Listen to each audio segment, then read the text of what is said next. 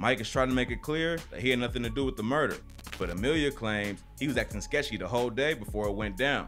According to her, Mike was acting nervous and texting someone all night. She then claimed that Mike even told the shooters to lay out of the house.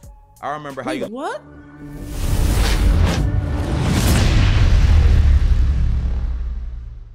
Hey guys, welcome to LiveNColor. What's good? Yo, we got this comment, man. That was very interesting, man. Shout out to David092. Shout out fam. What's good? This man said, He said y'all should react to Pop Smoke Backdoored by Mike D. He said it's a new video, by the way, with new info. I said, shit. whoa, new info? Like, sheesh. Let's get straight to it, fam. Let's see what's going on. Pop Smoke was one of the most promising up-and-coming rappers out of New York in a minute. He exploded onto the scene with tracks like Welcome to the Party and Dior, and was on his way to becoming a certified icon before his tragic death in 2020. Reports originally said it was a robbery gone wrong, but now a woman who was in the house with him when he died is accusing Pop's day one, Mike D, of backdooring the rapper. Wait, so that female that was in the house when he died is accusing Mike D of having something to do with it. Shit, she putting his name in the word? She think he backdoored Pop. There you go. I guess they're gonna be a back and forth. Damn, now that's crazy right there. I want to hear the details. Yeah, let's hear it. Let's hear the details. Here's what's going on. On February 19th, 2020, Pop Smoke was murdered while staying at an Airbnb in the Hollywood Hills. 4 dudes broke in through a second-story balcony just 10 minutes after Pop's guests left the house. Pop was in the shower at the time, and the intruders put a gun to the woman's head who was staying with him. One of them told her, "Shut the f*** up. Do you want to die?" Then she heard an altercation in the bathroom. Pop screamed and ran out of the shower, then someone let off a shot and he fell to the ground. While he was bleeding out on the floor, 2 of the men started kicking him. Pop managed to get back on his feet and run downstairs, but the shooter shot him 2 more times and he collapsed. The woman saw Pop lying on the ground and screamed at Mike D, who was also staying at the Airbnb, to call 911. Then the dude stole Pop's watch and fled the scene. On July 9th, 2020, 2 adult males and 2 minors got arrested for his murder. While locked up, one of the minors allegedly admitted to his cellmate in juvie that he killed Pop for his Rolex. He told his cellmate that at first, everything was going smoothly and Pop was gonna hand over his jewelry, but then he tried to fight back and got pistol whipped and shot. It was also revealed that the day before Pop was killed, he posted photos to social media that showed the address of the Airbnb. He had gotten a gift and posted a photo to his IG story with the address of the house visible. This led police to believe that the thieves was monitoring the rapper online and saw the opportunity to rob him. But now, Pop's homie is being accused of setting him up. A woman named Amelia Rose recently came out and claimed to be the woman who was staying with Pop on the night he was killed. Oh shit, she aired out the whole story on Instagram and claims that Mike D betrayed his own friend. Now keep in mind, these is all just rumors right now, and none of her accusations been proven. Amelia started off her post by explaining how the situation's been affecting her for the past 2 years and why she ain't spoke up all this time. She said she was traumatized by the murder, and for the first year after it happened, she was so depressed that she barely remembers anything. Her mental state was so bad that at one point, she even attempted suicide. She then described— she was the girl in the white covers that had the covers around her. Yeah. Remember in that one shot? That was her right there. Yep. Oh, we saw that footage though. Okay, that's who's talking. I'm just trying to wrap my head around it. Okay. And for the first year after it happened, she was so depressed that she barely remembers anything. Her mental state was so bad that at one point, she even attempted suicide. She then described how seeing someone die for the first time changed her life completely. According to her story, she was laying in bed that night while Pop was in the bathroom. Then the balcony door opened up and 4 men came inside. One of them put a gun to her head, stole her bag with her phone and passport, and threatened to kill her if she ain't shut up. The other 3 dudes went to grab Pop out of the bathroom. Amelia heard him scream, then they brought Pop into the bedroom, and she locked eyes with him as the first shot went off. One of the men stomped on his head, but Pop still jumped up and tried to run away. Damn, so she saw all this going down. That's what she's saying. That's some wild shit, though. I could see, if her story is true, I could see why she would be traumatized not to speak up if what she's saying is facts. Yeah. Because she's, I don't know her situation. Yeah. You know? It does sound crazy. The 4 men chased him down, and Amelia heard 2 more shots. She hid in the bathroom till the house was quiet. Then she went downstairs and found Pop laying on the ground without a pulse. According to Amelia, she was about to run to the neighbor's crib for help. but then she heard a noise and thought the dudes came back to kill her too. She hid behind the door, but it ended up being Pop's homie, Mike D. Even before Amelia Rose came forward with her story, fans accused Mike D of being involved in Pop's death. He posted the Airbnb's address on social media the day before the shooting, and some people believe he leaked it on purpose to let the shooters know where to go. Mike hopped on Instagram to defend himself and let everyone know how he really felt about Pop. He wrote, "Can't nothing express the pain I'm feeling. I just lost my brother. Y'all don't know what's going on. Y'all come on here playing investigator and bashing me on the internet. I would never in my life set my brother up. We ate together, broke bread together. This really my mother child. I don't gotta explain nothing to nobody." Mike is trying to make it clear that he had nothing to do with the murder, but Amelia claims he was acting sketchy the whole day before it went down. According to her, Mike was acting nervous and texting someone all night. She wrote on Instagram, "When we got home, you were talking to someone on the phone. Maybe you will tell everyone the truth? Who was the black woman who did set up? Who are the people involved in his murder? You know everything, I saw everything." She then claimed that Mike even told the shooters to lay out of the house. "I remember how you looked out the window and..." What she just said? Let us read it. Hold on. "I remember how you looked out the window and wrote to someone." He was acting suspect? That's what she's saying. Hold on. Then claimed that Mike even told the shooters to lay out of the house. Okay, wait, pull it back. There's details. Pull it back. Hold on, did you hear that? It's not crazy. "True, who was the black woman who did set up? Who are the people involved in his murder? You know everything, I saw everything." She then claimed that Mike even told the shooters to lay out of the house. "I remember how you looked out the window and wrote to someone. It is from this window that you can see the stairs along which they climbed to the second floor. Wow. 2 rooms overlook this balcony, and I wonder how they knew which room to go to. I'm See, sure that Mike..." was our issue. Yeah, that was a sketchy part. No, that was everybody's issue. How did the shooters know which room Pop would be in exactly? From a staircase, like, you know, this corner, this turn, this. Like, you got a map type shit. I don't know. And man. he's here now at this particular time. See, the way I see it, I definitely feel like it was some inside work. Because it was too accurate. Or if it's not that, whoever came to do the work knew exactly the map. They mapped out the place before they got there. It could be that situation too. Yeah, but it's like, how do you know that that's Pop's little spot that he's in? That's what I'm saying. That's crazy. How do they know he's going to be exactly there? Even if somebody knew, they mapped out the place and they knew Pop was going to be there, how you know where he's going to be at right now at this time? Someone had to text somebody, be like, "Hey, he's in this room right now. Come and check it out." Damn. So the fact that she's saying this, why? I don't want to believe it. I'm not saying I believe this shit. It just sounds like someone had to be like, "Oh, look, why are you looking at the window at the same time?" And texting like you waiting for something to go down or you know what I'm saying? If what she's saying is true, because this is all alleged claims. It does sound crazy. It sounds crazy what she's saying though. Sound crazy. And wrote to someone. It is from this window that you can see the stairs along which they climbed to the second floor. Damn. 2 rooms overlook this balcony, and I wonder how they knew which room to go to. I'm sure Mike that it was you who gave them the information.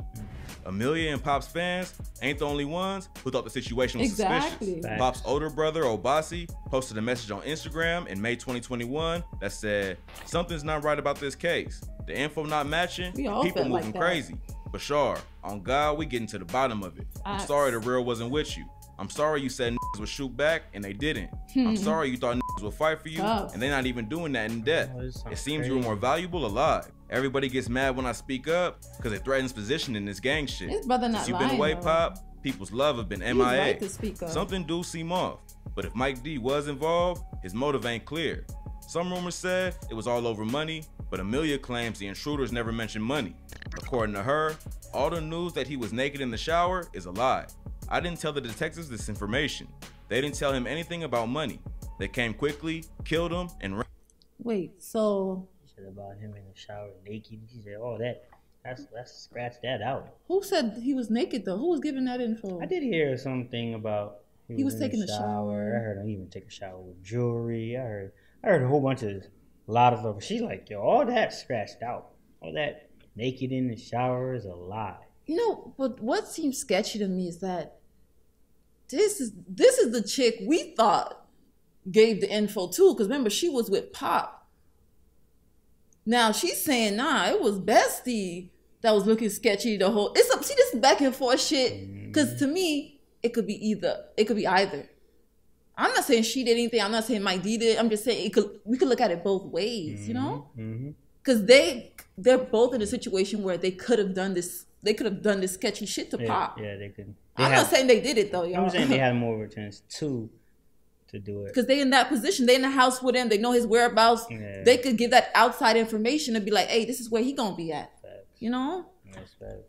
I don't know. That shit sound crazy though. According to her, all the news that he was naked in the shower is a lie. Damn. I didn't tell the detectives this information.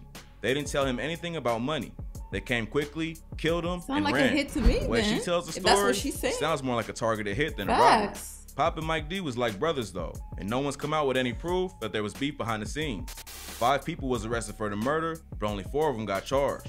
19-year-old Corey Walker and 18-year-old Keandre Rogers are both facing life in prison if they convicted. According to police, Walker, Rogers, and the 2 unidentified minors are all in the same gang and targeted Pop from Instagram posts. The police planted a mic in one of the minors' cells and caught him telling the cellie that they was after Pop's Rolex and Cuban link chain. Then an informant was put in Walker's cell who recorded him saying they used ski masks, gloves, and a police scanner to get away with the robbery. Walker's lawyer argued that his murder charge should be dropped. See, this is my issue with these with the gang members. I'm not saying it's impossible for people to get your location and get you knocked out. Like, I'm not saying that's impossible. It's the fact that how did they know where he was gonna be at? They said, okay, oh, we just wanted his jewelry. That's what they saying. That's why we came over there. We didn't want to kill him. That's what they said, right? Yeah, that's what I'm hearing, yeah. Okay, but got there. There was a fight, whatever. You guys killed Pop. Okay, but at the end of the day, like, how did you guys know where he was going to be at? Even if you guys didn't know the dude's location. Y'all didn't search all over the house. Y'all went exactly to that stairway case that led to his room. Y'all knew where he was going to be at. Because things could have moved differently. They just say, like, you going door to door. Where is man at? That's what somebody I else. just said. You know what I'm saying? Somebody else probably had a gun, and who knows? It probably would have been some shooting and slow every process down. Who knows? Probably would have had Pop here. But the fact that it's more direct, I got straight to the room, shot him, and I fleed out. It was just too simple and like, damn. I don't get it. Because he wasn't even in the house. He claims that his client was just the driver and that he even told the other dudes to hit Pop with a flower vase or something if they had to, but not to shoot him. After the rest of the crew got back to the car, Walker allegedly assaulted a 15-year-old shooter for killing Pop. Amelia Rose claims that it was a straight-up murder, but this evidence say otherwise. Most rappers who get killed end up dying in their hometown. A 2022 report found that at least 75% of rappers killed since 1987 was murdered in the city they grew up in. This data makes it seem more likely that the murder was a lick gone wrong, not a targeted hit, because Pop wasn't known to be beefing with anyone in LA. But even if Pop's murder wasn't premeditated, being a rapper is still more dangerous than ever. In the last 6 years alone, more artists have been killed than in the last decade and a half. There still ain't no concrete evidence to disprove what the prosecutors have said about the case. But Amelia Rose told Mike D on her Instagram post, "Prison is waiting for you and it's inevitable." Oh, shit. Detectives are sure that someone from the house was in control of the situation. Like, she not letting go. She felt something about Mike. I don't know what it is. Yeah, she feeling something strong. The fact that she's saying like, yo, I just feel something ain't right about you. You know when you could peep someone's energy? She really felt like the energy was off that day. Like the nigga looking out the window, you looking at your phone, you looking paranoid. Probably having flashbacks if this all allegedly. That's what I'm saying. We don't know why she felt like that, but sound crazy. Energy never lies. If you feel somebody moving different, they looking out the window, they sitting next to you, and you're like, yo, what's up with you? You know what I'm saying? I don't know, y'all. It sounds crazy. How she felt. She also implied that more people were involved and are still out on the streets. The cops don't believe the murder was gang-related, but some people ain't so sure. Pop was affiliated with the 823 Crips, GS9, and the Woo, a Brooklyn gang that's made up of several different sets. The Woos beef with another gang called the Chos, and rumors say his death might be linked to the war between the two gangs. The rumor about Pop's death being tied to his street affiliations picked up more steam when someone vandalized his grave in September 2021. TMZ broke the story that someone smashed Pop's crib and tried to steal his casket. A marble plaque with his name on it was also destroyed, and they also left a partially smoked joint on the ground. No one was ever arrested for it, but rumors say it was his ops from Brooklyn. Unless Amelia Rose actually knows more details about the case than everyone else, it seems like the authorities are moving forward with the idea that it was just a random robbery. If Pop was set up by his own people. But you know what makes it tough? Although the fact that we know Pop Smoke was gang. We know he was gang. But see, what makes it difficult is it could be a target hit, like we said, from one of the gang members, one of his ops. But then again, it could be someone like a friend. It could be someone in the house that really know Pop at the same time. That's why it's tough when folks are gang affiliated, because you don't know where the hit coming from. Big facts. Because if he was in gang and some shit happened, now we can look deeper into the situation. Yeah, you can kind of like, you see what I'm saying? Separate the thing. That's what I'm saying. It gets blurry because, okay, if you gang, okay, if one of your ops do some shit to you, I mean, if something happened to you, what people gonna think? Oh, it's probably one of the ops. You ain't thinking, oh, it's one of the homies. You see what I'm saying? That's right. It's tough. That's fact. I don't know. People, it wouldn't be the first time a rapper was betrayed by his homie. That's what I'm saying. But for now, the evidence don't support that rumor. Pop's death was a huge blow to the hip-hop community. He only started recording music in 2018, and by the time he died, he was on his way to the top. Besides what he could have accomplished with his music, Pop also wanted to inspire young kids to take a better path than getting involved in the streets. Pop was in the streets from a young age and got expelled in 8th grade for bringing a gun to school. He spent his life in the trenches, but before he died, his homie said he wanted to be a better person. He was even planning to create a foundation called Shoot for the Stars to help kids in the inner city make it out. He died before it launched, but his family moved forward with the foundation after his death. More details about Pop's murder will come out once the trials for his alleged killers begin. But for now, it looks like the prosecutors believe they got enough evidence to convict the 4 suspects. If anything Amelia Rose said is true, it's gonna be brought up in court. Hopefully, it'll also bring fans and family members closure for this tragic loss. Rest in peace to Pop Smoke. Gone, but not forgotten. You know what I hate though? Every time I feel like we get somewhere, the lines get more blurry. Yeah, it gets blurrier. Cause if what this Amelia girl is saying is true, then we gotta look at Mike D. Now, if Mike D really ain't got nothing to do with it, we gotta look at Shorty. Because at the end of the day, these are humans. People lie all the time. We don't know what the fuck going on. That's facts. You know what I'm saying? But the truth gonna come out one way or another. That's what I know. Facts. Let me know what y'all think. R.I.P. Pop Smoke. Real talk. LiveNColor fam, we is out.